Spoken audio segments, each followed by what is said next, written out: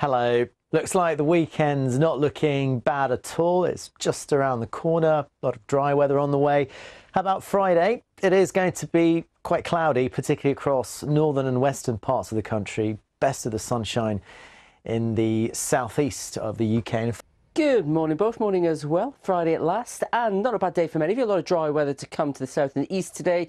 But if you're stepping out the north and west, you may want something slightly waterproof. There will be some patchy rain. Nothing desperately heavy for most of you, but quite breezy once again, especially across parts of Scotland. I think it's good weather for football this weekend and outdoor sports, outdoor happenings. And Matt's going to tell us more. It is still cold, but then again, it is still winter. So that's the way of the world. Morning, Matt.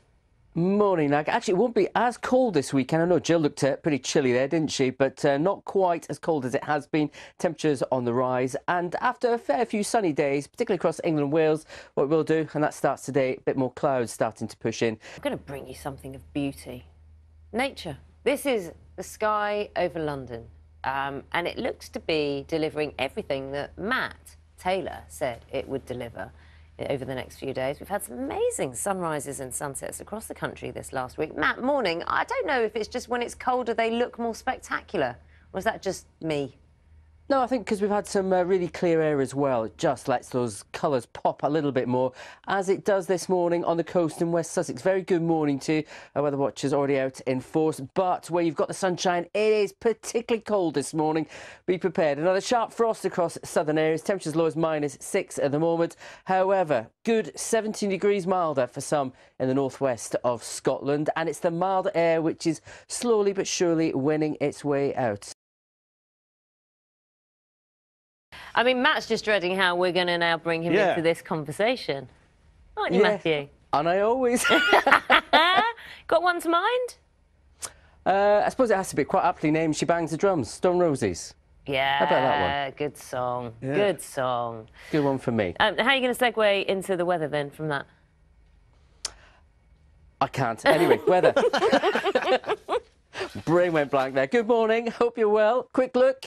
Frosty fields there behind me in Somerset at the moment. It's temperatures down to around -4, -5 right now in the southern parts of the UK. A chilly but bright start here. Of course, one of the biggest issues is there in Syria and Turkey are the freezing temperatures that people are coping with. So we're reporting about thermal blankets being taken out and more food and equipment. Well, Matt's taking a look at the weather for us here in the UK, of course, but it is worth nodding to what kind of temperatures those who are struggling from the earthquake are living with at this moment in time.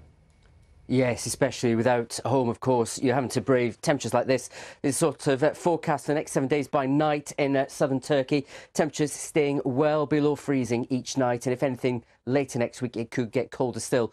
There is a little bit of positivity in that it should stay dry across southern Turkey throughout this next week. But for those in Syria, there is the chance of some further showers at times, particularly Saturday and Wednesday. Very, very difficult weather conditions to deal with.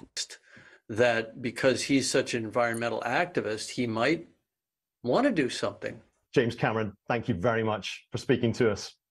Yeah, it was good talking to you. Thanks very much. Oh, I'm watching Matt watching that. Yeah, Did he do the arms? Quite taken. Were you in the moment? Were you back in the Titanic moment, Matt? I never went to see it, if I'm honest. Have you never seen it? I saw it actually for the first time over Christmas. My daughters absolutely love it so much they're off to watch it in the cinema in 3D this weekend. Oh, well, there you go. There you go. Good for you. Well, at least you've seen it now. Good for them. OK. Very diplomatically put, Matthew. Beautiful, I think it's sunrise behind you, but typical of what we've been seeing the last week. Lots of frost on the ground, really icy starts. It is, but not for everyone. This is across the southern half of the UK, Naga. Thank you very much. Good morning.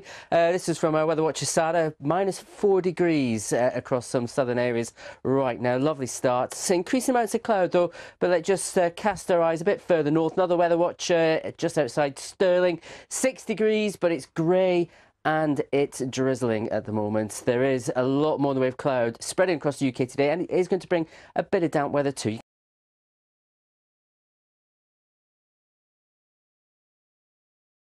Should have brought this up with Matt, really, because he'd be able to explain all the kind of science behind it. But I've seen this picture in a lot of papers today. This is the biggest one. It's in the Express. And this is London.